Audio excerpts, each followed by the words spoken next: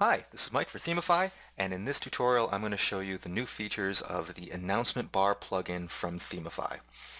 If I jump over here to my plugins page, you'll see that I have the Announcement Bar already installed, and I'm going to activate it now. Once activated, you will notice two new items in your menu bar here, the announcements, where we add new announcements, and towards the bottom, the announcement bar, where you can control the global settings for the announcement bar plugin.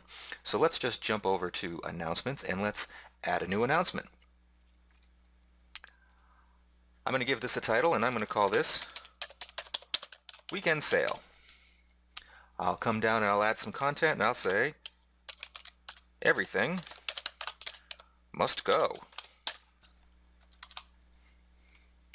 And I will publish that. And if we jump over to the front page and refresh, you will notice our announcement bar has been added. Our title ends up in this call out here and the content ends up in the announcement bar.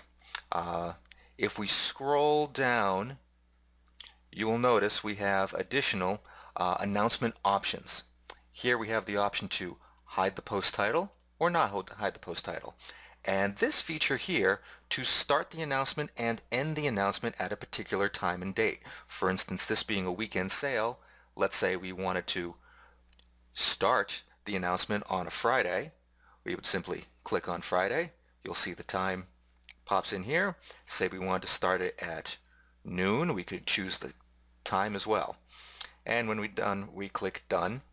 And since it's our weekend sale, we can say we want to end this announcement at Sunday, and let's choose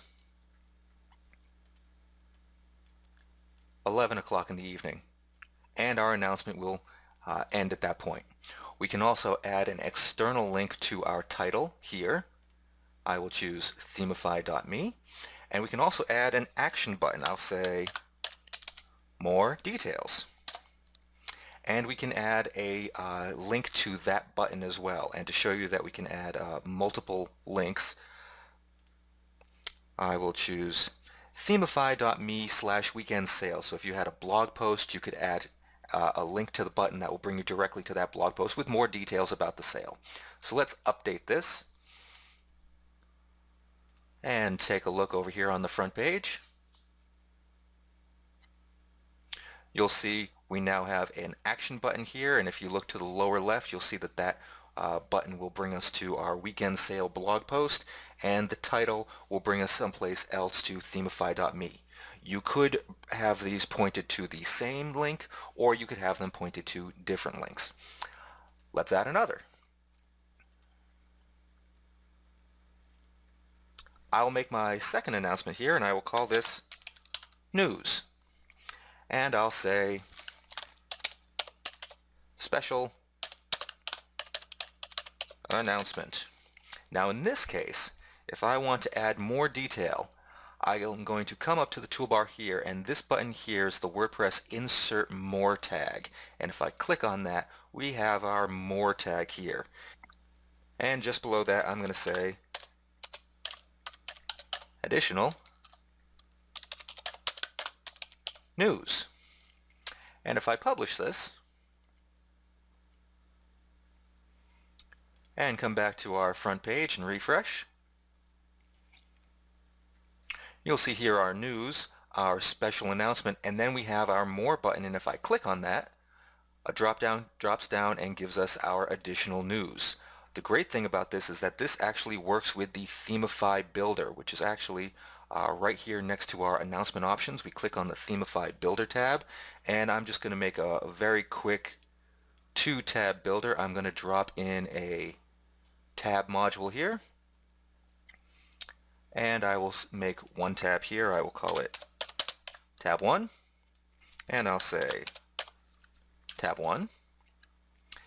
And I'll add a new row for a second tab, and I will call this tab 2, and say tab 2, and click Save. And at this point, I'm just going to duplicate this module and place it in the second row and save. At this point, I'm going to update the announcement and have a look at it on the front page. If I refresh now, here's our news, our special announcement. When I click the More button, here's our additional news text, as well as the 2 tabs that we added through the Themify Builder. Coming back over here to the back end, let's take a look at some of our global settings by coming down to the Announcement Bar menu item. Here you have the option to enable or disable the entire announcement bar.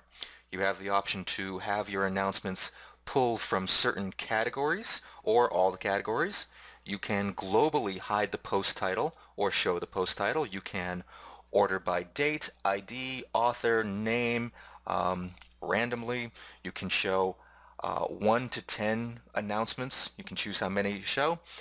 You can turn the visibility on to 1 or 2 or 3 announcements at a time. You can scroll through 1 or 2 or 3 or 7 announcements at a time. You can change the effect from slide to fade. I'll change this to fade.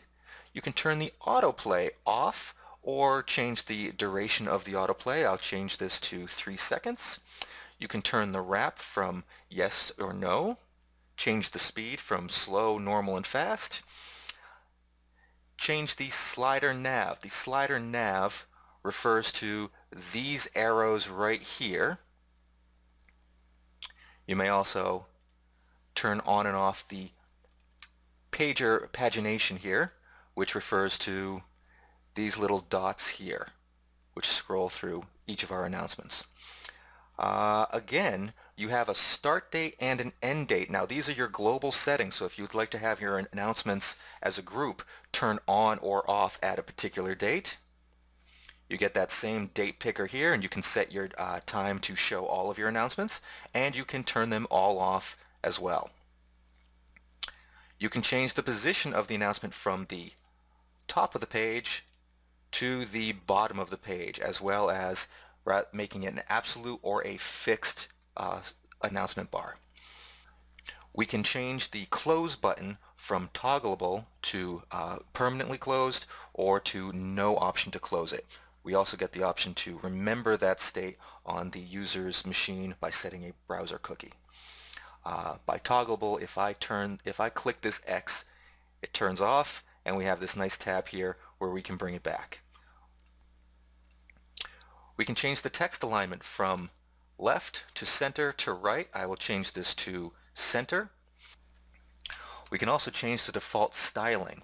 By default, we get this sort of warm yellow background with a slightly muted red button color. If we want to change this to say blue or purple or orange, we are free to do that, as well as a couple of customs. Let me show you blue here. I will just click on Save. Bear in mind we've also centered the text, and I will refresh.